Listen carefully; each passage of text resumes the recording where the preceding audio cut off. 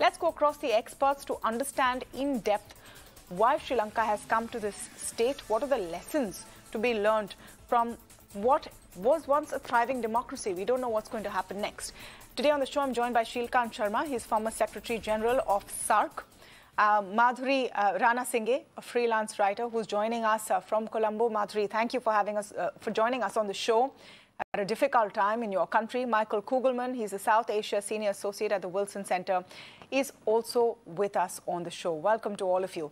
Madhu, I'm going to begin by getting your view on what is happening right now, what the latest situation is, and is there hope now that this violence will temper down, or have fears increased for protesters after the latest orders of a shoot-at-sight order given to the army?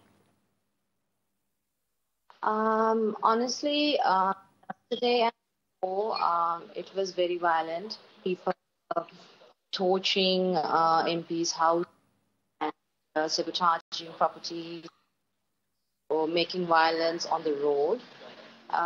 Today we saw a decrease in it. It didn't happen at large like yesterday because they imposed a curfew, island-wide curfew yesterday night. So today it was a bit calm. But unfortunately, there were few incidents that happened around the country in few cities, which were apparently minor when compared to yesterday. But it can't be concluded as a decreasing because today, maybe around in the evening, government imposed another curfew, not a curfew thing.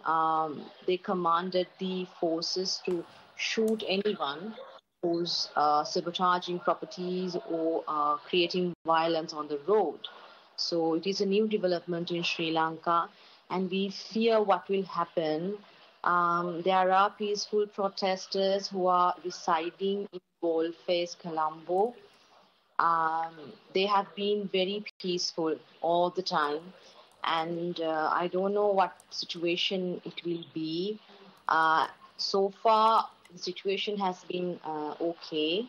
There were a few incidents, but they were controlled. So we hope it will be peaceful again tomorrow than how it is, how it was yesterday and today. We hope for the best, actually. Let's see how it goes. Yeah. Today we're focusing on what the role of the Rajapaksa brothers has been and that entire family in what has happened to Sri Lanka. Because it seems to be decades of populism, a lot of targeting of ethnic minorities, which has been cheered on by a section of the population. They've been re-elected again and again. Denial of what's going on, which has led to this situation in a way. I want to get in Mr. Sheel Kant's perspective on this. Sir, do you think it's fair to say that the way the Rajapaksas have had a hegemony on the Sri Lankan political landscape is in large part responsible for what we're seeing today? The hegemony is a strong word, but, this kind of unquestioned sway over the polity of Sri Lanka, and that impelled them to take decisions which were totally arbitrary in flouting the canons of, propriety for the, running an economy of a country. Sri Lanka has been always dependent on imports. It doesn't produce anything which it needs. So only tea it produces, which used to earn its revenue, and tourism was one important, means of revenue. And third was Sri Lankans' education was very good, so their expatriates were working abroad and they were sending remittances. They were working in the Gulf and the West. So these were the three, mainstays of Sri Lankan economy. Now, all these three have been disrupted by the policies taken by Sri Lankan president and his brother, the prime minister, in the last 2-3 years. There was a problem in the past, but, when you have a problem in a society, everyone who rules has to be concerned that, look, this is the problem, and they should draw red lines. I'm not going to cross these red lines. But these people flouted it. These expensive Chinese projects, they are not generated any revenue, and they have landed them into a debt soup. And how do they deal with it? They have unnecessarily incurred these debts. Then they reduced revenues, which should have been there for the coffers, but they wanted to give, some kind of a fashionable rebate to the higher taxpayers. But that doesn't help the economy. Then, this problem is that tourism also flourishes on optics. So these roads and highways and big buildings and skyscrapers, they give the image of a country being prosperous. And tourists flock there. And Sri Lankan beaches are good.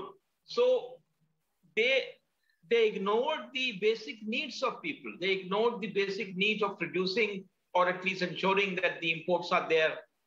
So all that has now come to roost. Suddenly the whole economy is under deep stress. And then Rajapaksa Senior has still not, until yesterday, he was still clinging to power and using his own devices, hurling his supporters to have violence with the protesters. Right. It's all, is old-fashioned. It's, is he learning it from his newfound friends in China, how to deal with protests? If that is so, then the shoot-and-sight orders, it's an ominous order. It might be worse in the coming days. So, for God's sake, Sri Lanka is a democratic country. It has had traditions of democracy for the last 75 years, 80 years, and then they have a peaceful transition of power. So they should not, branch into this kind of a violent crackdown on peaceful protesters. Instead, they should focus on how they can relieve their misery, how they can provide for the immediate needs, which is the most, critical problem today. They have to look at ways to provide what is needed by the people and provide them money. In even developed country like USA, when the pandemic struck, people who in the lower rung who were affected, they were given checks by Social Security because they had no money to buy provisions.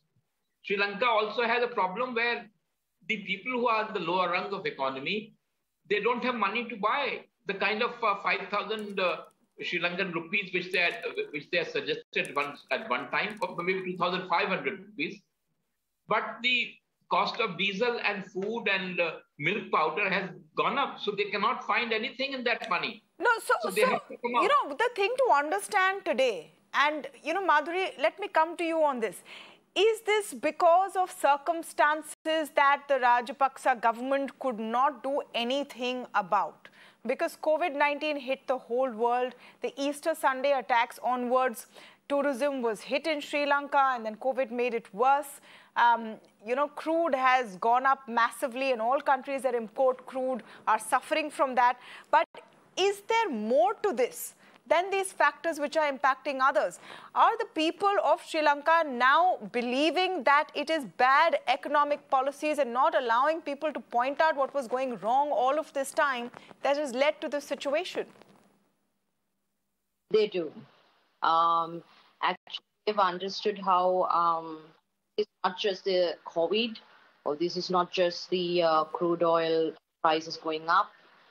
They've understood there's some economic mismanagement happened through the government side. That's why the hashtag came through, Go Home Gota. So people know that this was mismanagement by the Gotabaya government.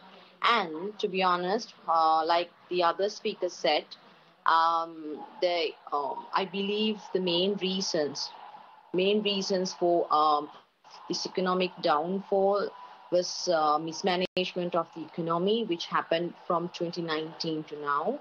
And then again, the borrowings they did, especially Mahinda Rajapaksa, when he was a president, he did a lot of borrowings from 2009 to 2015, where they used these funds to build unnecessary skyscrapers, roads and infrastructure, which didn't bring us any dollars, and they didn't diversify our export market.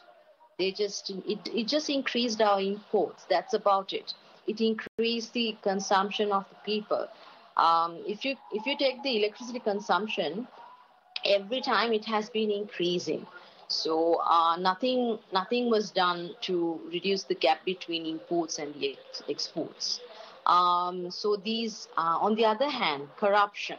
So this is something that we didn't discuss about. There are a lot of allegations towards Rajapaksa family about corruption and theft and money laundering.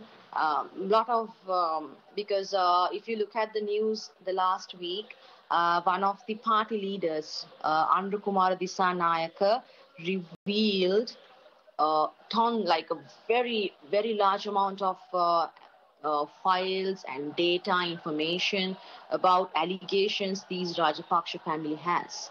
So nothing has been proved, and there are court cases going on. This is the sad situation of Sri Lanka, because they even control the law and the court systems. They interfere with the court procedures. So most of these cases were went unsolved, or maybe they were altered.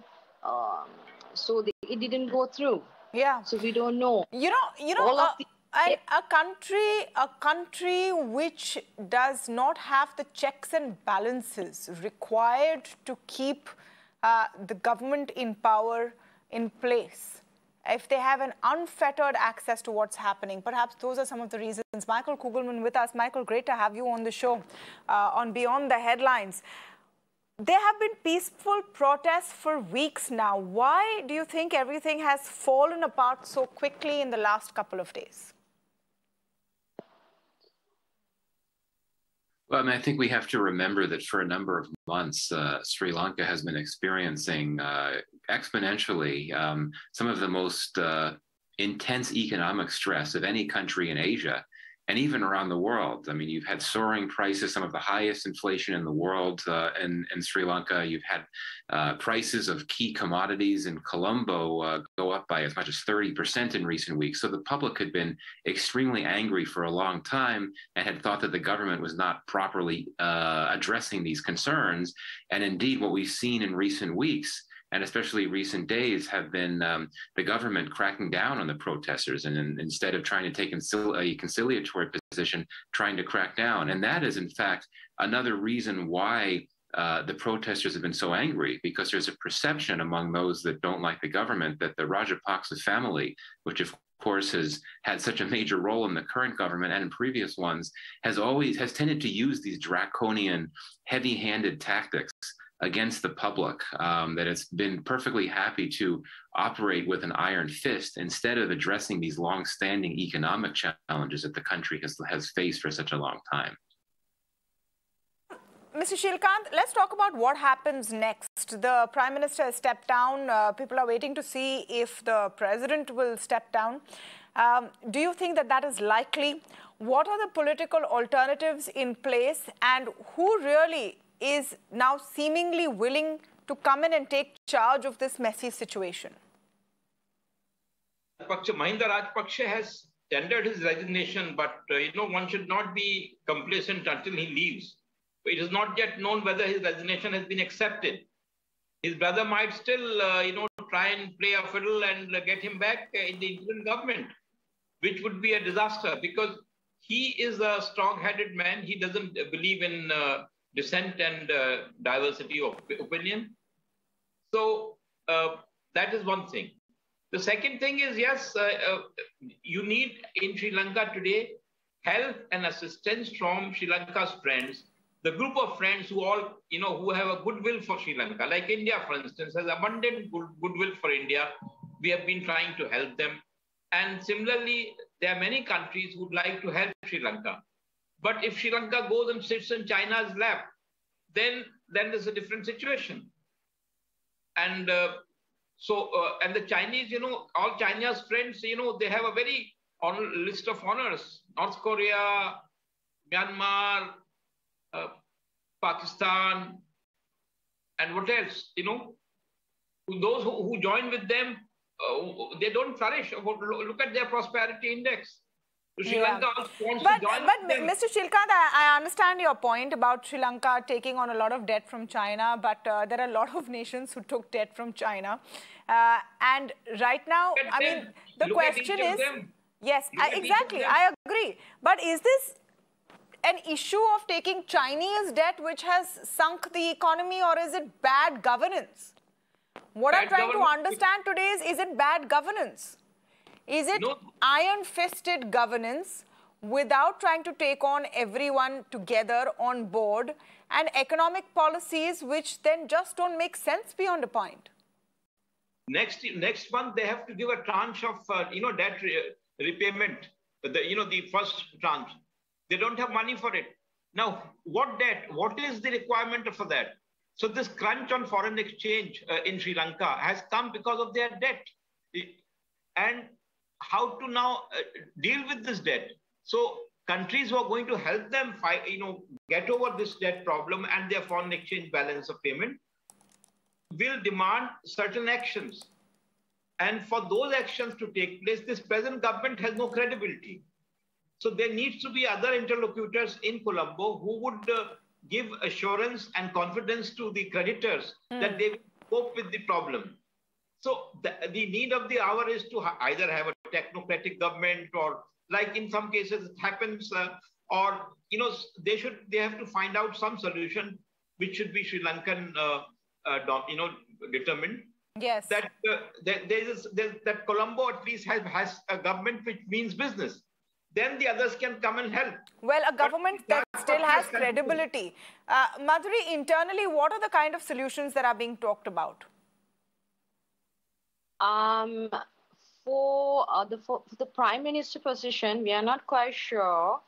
But what I can say is, in these peaceful protests, BASL, which is the Bar Association of Sri Lanka, has played a vital role. So right now, President, Prime Minister and the other parties has accepted what BASL has presented with them, whatever the suggestions that the protesters are doing. So they are looking at an interim government. So who's going to be the next president? I'm not quite sure. There has been few names that's been suggested for the Prime Minister position. So on the protesters' side, this is the organization that is representing our opinions. So we are hopeful that since the president is moving ahead with these suggestions, we'll see some positive differences in the government in the coming days, but not quite sure what will happen actually, because if you look at what happened today and yesterday with the peaceful protest, I'm not quite sure how it will turn out. It's very uncertain, true. Very uncertain times. Yes, just an update here. While we're doing this report and this show, the High Commission of India in Colombo has put out a statement saying that they've recently noticed rumors circulating in sections of media and social media that certain political persons and their families have fled from Sri Lanka to India. These are fake and blatantly false reports devoid of any truth or substance. The High Commission strongly denies them. We have to see if the all-powerful Rajapaksas are going to stick around. We've seen ruling MPs' houses being attacked by angry protesters. Michael, as we wrap this conversation, just want to understand, there have been fears that Sri Lanka may go the Myanmar way. It's been a thriving democracy, but there are fears that the military might take over. Are these well-founded fears?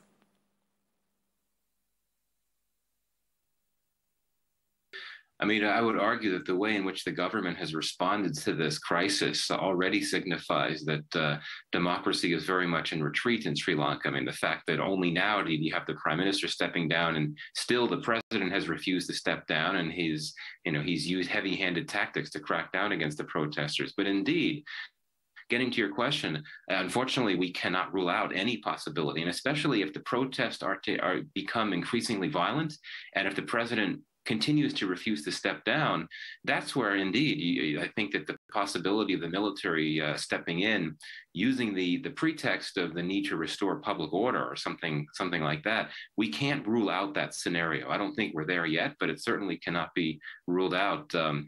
If the current trajectory continues to play out, and indeed if the president refuses to accede to the public will and accede to what the protesters want him to do, and that is to resign. So indeed, it's a very troubling state of affairs, both politically and economically in Sri Lanka right now. Well, you're seeing those posters of "Go Home, Gota." Maybe it's time for the Rajapaksa brothers to give their political stranglehold on Sri Lanka a break and give that nation time to heal. Thank you so much to all of you for joining us on this big story that we're tracking tonight. We're taking a very short break, but don't go away. On the other side, we're talking about an issue that really matters. We're a nation that reveres and respects our teachers. So why aren't we paying them? Primary teachers in the national capital have taken to the streets after not getting their salary for nearly 5 months. What's going on? We're coming back with that story after the break.